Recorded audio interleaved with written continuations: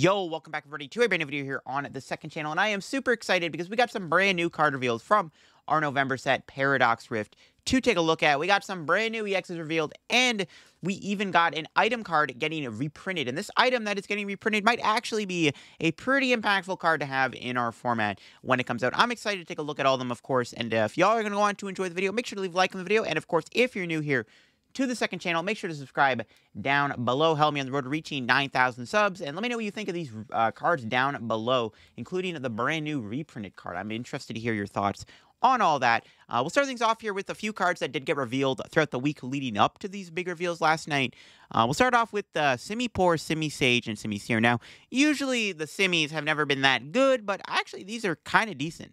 We'll start off with Simi-Sage, which might be the best of the three. It's got the ability Monkey Trio, where if you have Simi-Sage, Simi-Seer, and Simi-Poor in play, ignore all colorless energy in the attack cost this Pokemon uses. So, essentially, its main attack, Arm Thrust Needle, only needs a single grass energy. It does 100 damage, and during your opponent's next turn, prevent all damage done this Pokemon by attacks from Pokemon that have an ability. So, effectively, this is a Alolan Vulpix V-Star, where it doesn't, it's immune to Pokemon with abilities. Obviously, that's not a bad attack. I mean, against decks like Charizard, Shenpao, this can be a very annoying wall. It only does 100 damage, but it is a grass Pokemon, keep in mind, so it's actually pretty good against Charizard, because you can actually hit Charizard for weakness and two-shot it while you're immune to Charizard being able to damage you. Yeah, you can get hit by, like, Charmeleon and Radiant, or actually, no, not Radiant Charizard, Charmeleon. I was thinking of Mimikyu, but, yeah, honestly, not a bad card. Now, it obviously is a bit of a kind of a cost. You do need to have all the other Simis in play, but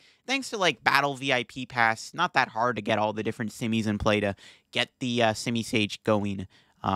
We got Simi-Seer with Monkey Trio, where of course it does the exact same thing, and its main attack does technically 1 for 90, or 190, and then does 30 to itself. I mean, 190 damage for a single fire energy isn't bad. You're not really hitting much for weakness. That's the only downside, but you combine that with like a Choice Belt, Defiance Band, or I don't know, splashy gloves or rubber gloves, you can one-shot Miraidon's basic Vs and Shenpao's, so not the worst card ever. It's probably the harder hitter. And then we got Simi-Poor, which is a water Pokemon. Does the same thing, and its main attack, Shower with Insults, does 50 damage, does 30 damage to each of your opponent's bench Pokemon. I think Simi-Poor is obviously the weaker of the three because Manaphy is kind of popular right now, and opponent just benches Manaphy, and then the Shower attack isn't really that good. 50 and 30 spread isn't bad. If Manaphy didn't exist, 30 damage spread is actually pretty good, especially for a single water energy. But yeah, the Simis are actually kind of cool. I think the Sage one is obviously going to be the most playable because it's got the best attack. Its attack is pretty useful against Charizard, so not bad. I mean, we got ourselves a fun little rogue deck right here with these new reveals, which is kind of cool. We do have a new item revealed with Defiance Vest. If you have more prizes remaining than your opponent, the Pokemon this card is attached to takes 40 less damage from attacks. So, obviously, like Defiance Band, where if you are behind in prizes, you can, do 30 more damage to the Pokemon. Or Defiance Vest, you take 40 less. Honestly, that's not terrible. 40 less damage is a considerable amount to decrease damage by. Obviously, we know that we have stuff like Full Face Guard in the format. Rigid Band is a big one, but I think taking 40 actually makes a big difference. That 10 more damage can actually go a long way, in my opinion. Like, specifically, let's say you're to put this on Arbok EX, right? Arbok's got 270 HP. You put the Rigid Band on it, it's got 300. Okay, that doesn't make too much of a difference against, like, Shenpao, for example, where now Shenpao, all they have to do is just, they just discard the same amount of energy and knock you out.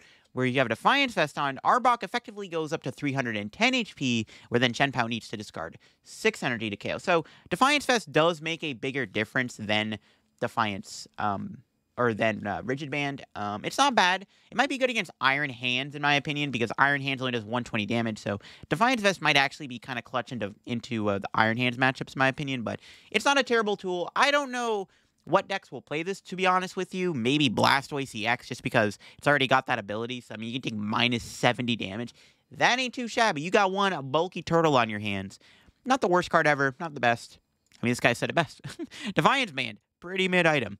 All right, now we're going to go on to the meat and potatoes of the new card reveals here. We got Armor Rouge, Golisopod, and more revealed. So yeah, we got some new EXs, and of course we have a brand new item that got I don't know why I said brand new. It's not brand new. We got a new item that got reprinted. Let's take a look at what we got here. Starting these off, we have a new Toadscruel here with a really cool ability. With that ability, Mycelium Colony, which thank you for everyone who said the correct pronunciation for Toadscruel EX's ability on the Toadscruel video I posted yesterday. But cards in your opponent's discard pile can't be put into their hand through the effects of trainers or abilities they use. That's actually really powerful. That means that Super Rod, or not Super Rod, Rescue Carrier, and Superior Energy Retrieval being the big one are completely negated. That's actually pretty good. Being able to shut off Superior Retrieval effectively gives you a really easy matchup against Shenpao. Now, obviously, Toadscruel has to sit on the bench. You're not going to attack with it. But being able to, like, shut off Superior Energy Retrieval on Shenpao is kind of clutch. Like, this could be a really cool, like, control-style card to try to beat Shenpao with, because Shenpao, like, its whole crux is to abuse Superior Energy Retrieval. Without Superior Energy Retrieval, Shenpao would be pretty bad. But Superior Energy Retrieval makes that deck so easy to just KO stuff. But now that Toadscruel is a thing, I mean, if you just put Toadscruel in play, all of a sudden, Shenpao can't play Superior Energy Retrieval. That ain't bad at all. Now, we'll have to see how good this card really is. I'm sure there's other uses for the ability than shutting off Superior. That's the main card I can think of anyways. But it's actually not a bad card. Yeah. Next up, we got a new Magby here. It is a baby Pokemon with Gradual Heater. During your opponent's next turn, this Pokemon is damaged by attack. You put 6 damage on the attacking Pokemon. Not the worst attack ever, but I mean, you're never really going to want to have a 3rd HP Pokemon in the active anymore, not in this day and age. We got the new Charcadets here. I think... Nah, I mean, this is 80 HP, 2 Retreat. I don't think there's an optimal Charcadet, but we do have an Armor Rouge EX. Really cool card to get an EX. Armor Rouge, obviously, a really cool card. I've done multiple videos using Armor Rouge before, and this EX actually is pretty cool. It actually reminds me a lot of Centiskorch VMAX from back in the day. It's got the ability Crimson Armor. When this Pokemon is at full HP, it takes 80 less damage from attacks. That's actually pretty insane. So if this thing takes no damage right off the bat, I mean, 260 HP plus the 80, that's 340 health it effectively has. That's a lot of HP. That gives Armor Rouge a ton of bulk. And then, of course, you do have the ability Scorching Bazooka, which for 2 Colorless Energy does 40 plus 40 more damage, treats fire energy on this Pokemon. So it's quite literally like Centiskorch VMAX, except you don't get to put energy from the discard onto your Armor Rouge. Now, this card ain't bad. You can, of course, combine it with the Armor Rouge from Scarlet and Violet. You can combine it with Magma Basin. You can combine it with Charizard EX, and you can combine it with Pogo Charizard. I think Pogo Charizard is probably going to be the fun way to play it, because you can actually double the fire energy. You are allowed to use Pogo Charizard with Armor Rouge's attack. That technically does count as double the energy attachment for the attack cost. I've done this with Centiskorch before. Honestly, not a bad card. I mean, fire Pokemon have been kind of slacking. I mean, yeah, we have Charizard EX, but that's a dark Pokemon.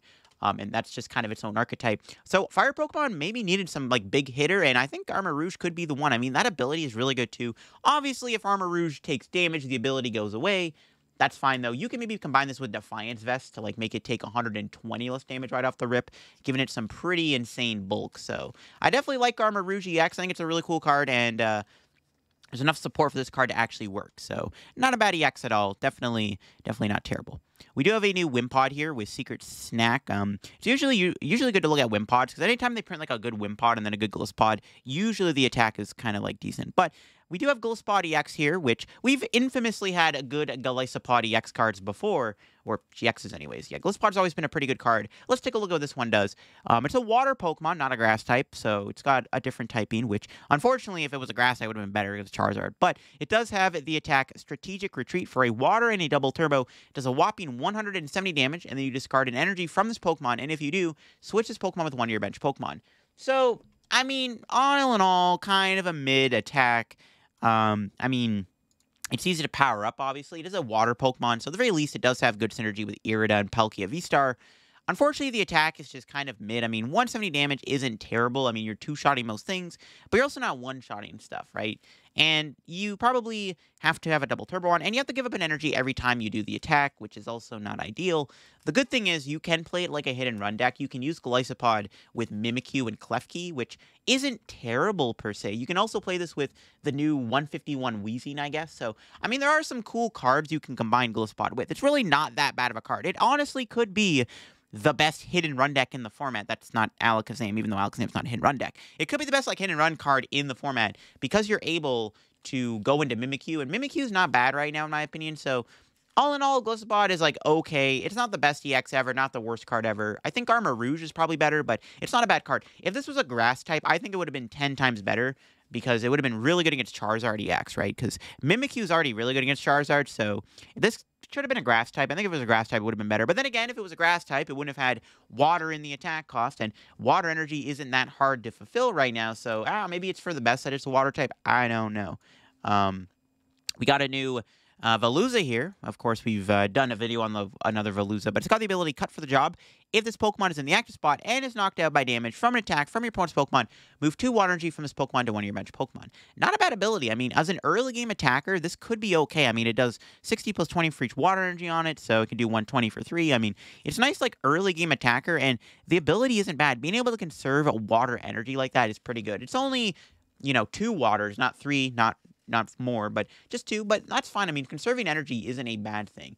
Veluza actually could be a pretty playable card in some kind of water deck. I don't think you're going to play it in, like, Shenpao, but, I mean, it's not a bad card, right? Being able to conserve water like that isn't bad. It's a nice one-prize attacker that can deal with other one-prizers, and it's not a bad early game kind of option in some kind of water deck. And, again, the energy conservation, pardon me, is really, really good, and I do like this card. We got a new Altaria EX. Yeah, we're getting all the EXs today. We got the ability Humming Heal. Once during your turn, you may heal 20 damage from each of your Pokemon. That's not bad either. I mean, healing 20 from each Pokemon ain't terrible. And then you got the attack Light Pulse for a water and a metal. Does 140 damage. During your opponent's next turn, prevent all effects of attacks from your opponent's Pokemon done to this Pokemon. So it's only the effects of attacks. So you're obviously going to shut off stuff like, I don't know... sleep, confusion, whatever weird effect is out there. You do prevent Sableye from working against Altaria unless they rope you, which is, I guess, kind of cool. All in all, the ability is going to be where this card sees play. Being able to heal 20 from each of your Pokemon is kind of cool. This ability does stack, so you can have, like, 4 Altaria in play, heal 80 a turn. You can also play with, like, Radiant Serena to add some extra healing in. Not a bad card at all. I definitely think Altaria EX is pretty playable. It is a bit of a liability, though, to have him play. I mean, it's only got 260 HP. But the ability isn't bad, right? You can play it with some kind of healing deck. Maybe play with, like, Goodra V-Star or something and have, like, a really cool heal combo deck. Because, again, the ability does stack. You can have, like, a bunch of Altarias in play. Heal a ton of damage from all your Pokemon. So, yeah, Altaria EX, not too terrible either. Honestly, the EX cards that have been revealed so far haven't been, like, insanely good, but they haven't been insanely bad either. We got a new Maushold EX. Now, this card is really, really cool. It's got the ability Solidarity. If this Pokemon is in the active spot and is damaged by an attack from your opponent's Pokemon, put 3 damage counters on the attacking Pokemon for each of your Tandemaus and Maushold in play. That's pretty insane. So if you have an entire full board of Mouses, which you're going to have to play, that means you can't really be playing like Bibarel and Lumineon. If your entire board are Mausholds, I think the attacking Pokemon takes 220 damage or something. That's a lot of damage to take. You can also, of course, combine this. Oh, no, it does 180, not 220. You can kind of combine it with Vengeful Punch to make it do 220. I mean, that's pretty good. I mean, we've seen cards like Chestnut EX before where, like, if Chestnut gets attacked, the opponent's taking, like, potentially 120 damage for each Chestnut in play. But with Maushold, the attacking Pokemon is taking a ton of damage. And, I mean, it's not a bad card. I mean, it's got 230 HP, so it's not super weak. I mean, it is a stage 1. There are other Mausholds in the format, not just the EX, so you do have some synergy with, like, the other, Mausholds we have in the game. Not a bad card. I mean, the ability alone makes it kind of funny. I mean, being able to, like, potentially knock something out for KOing you is kind of cool. So, one of my favorite EXs revealed so far, I think. Definitely a really cool card. With a really cool ability. Again, you have to make your entire deck just Mouses, but that's worth it because that ability is pretty stellar for what it does. I mean, the attack isn't bad. Greedy Fangs for a double turbo does 100 damage. Combine that with the ability, I mean, that's 220 if you want to go down that Vengeful Punch route, which I recommend you do play Vengeful Punch with Maushold. So Maushold could be a really fun new rogue deck to try out with the new set. Yeah, really cool card. Not bad at all. Next up, we do have a new Esfratha. I'd probably butcher that name, but it does have the ability All-Seeing. When you place Pokemon from your hand to evolve one of your Pokemon during your turn, you may use this ability. During your opponent's next turn, prevent all damage from and effects of attacks on this Pokemon. So you get some immunity for a turn, kind of like Garchomp from Brilliant Stars. Its attack only does 70 damage, and if you have Tulip in your discard pile, this attack does 70 more damage. So 140 for 2, not bad. Its ability is cool. If Scubanet maybe existed, this could be a lot better with, like, the new Xatu Not the worst card ever. I mean, the ability is cool, obviously. There just needs to be a way to, like, reuse this card, right? That would make it a lot more playable. Finally, we got 2 new cards. The first one we want to look at is the brand new, once again, I don't know why I'm saying brand new, the reprint of Counter Catcher. Yes, this is a very big reprint. Counter Catcher was a very strong card back in the day. So effectively what it does, you can only play this card if you're behind in prizes. You switch in one of your opponent's bench Pokemon to the active spot. So it's literally a free gust effect on an item. However, you have to be behind in prizes. This effect is insane. I mean, we've already seen these like comeback cards revealed, like Reversal Energy, Iono, Defiance Band. Counter Catcher is a pretty big card to reprint. This card was pretty good back in the day. It was a very powerful card. I remember it seeing quite a bit of play. It's also good in like control decks, by the way, which is kind of nasty. But in more of an aggressive style deck, this definitely is a great card. I mean, making comebacks with the Counter Catcher is good. Having Gust in the same turn of like playing Iono is kind of insane in my opinion. That's what's going to make Counter Catcher good. I mean, imagine being able to play Counter Catcher and Iono in the same turn, dude. That's pretty ridiculous. I mean, this is a great card to have in the format. I can already see decks playing like 2 to 3 of these, or maybe 2. I don't know about 3, depending on what you're playing, but I can see decks playing 2 of these. I mean, it's just that strong of a card. Now, you're not always going to need to play it, and obviously, if you're ahead in prizes, it's probably not that good. Like, if you're playing, for example, like Lugia V-Star, you're probably not going to play this card because you're probably already going to be ahead in prizes. Charizard EX could play Counter Catcher. I can see Charizard running Counter Catcher. Because Charizard does like to spam Gust, in my opinion. One of the ways Charizard is able to win so many games is by just going boss over and over again. Counter Catcher could be a nice addition to the deck, because Charizard obviously can fall behind pretty easily. And then, of course, you can Counter Catcher and then Rare Candy in the same turn. I don't know. There's a lot of really cool plays you can make with Counter Catcher, especially with Iono in the format. I mean, this is a great card against Shenpao, because against Shenpao, you can, like, Gust the Baxcalibur and then like Iono them the same turn and cripple their board pretty quickly. So Counter Catcher is very good in the game. I think it's going to be a very impactful card. Definitely keep your eye out for Counter Catchers, because this is a great card at back. And again, it's good for control decks. I mean, control usually never takes any prizes. Now control has a free item Gust card, so that's also pretty scary. So definitely a really insane card to see get reprinted. Next up, we got Snorlax Doll. I'm not sure I'm a fan of this card because it's very reminiscent of Lily's Pokédoll, which I always thought was a pretty toxic card. If this card is in your hand when you are setting it up to play, you may put it face down in play as if it were the 120 HP basic Pokemon. Anytime during your turn, you may discard this card from play. This card can retreat or be affected by special conditions. If this card is knocked out, your opponent cannot take any prizes for it. So it's effectively a 120 HP Pokemon that cannot be doesn't give up prizes. And this could be good in hit and run. This could be the big card that Golisopod EX needed. I mean, I was talking earlier about Golisopod EX being good with like Mimikyu and Klefki. Well, hey man, maybe Snorlax Doll is the way to play it. But yeah, this card is actually pretty good.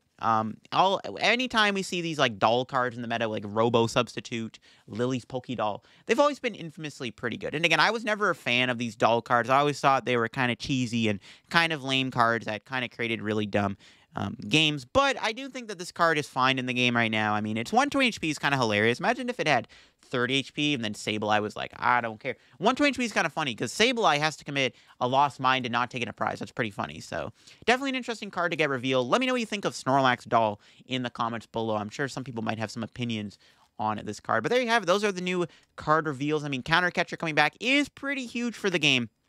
Yeah, this reprint is pretty huge. Counter Catcher is going to be very good, and I think most decks will want to play 2 of them. Some other cards, obviously, I do think that Mousehold was another cool addition. The X's were all kind of decent. I mean, none of them were, like, terrible. Armor Rouge is kind of sick. Golisopod might be good. I mean, now that, hey, Snorlax, Doll, Golisopod, Mimikyu, there you go. New hit and run deck just dropped.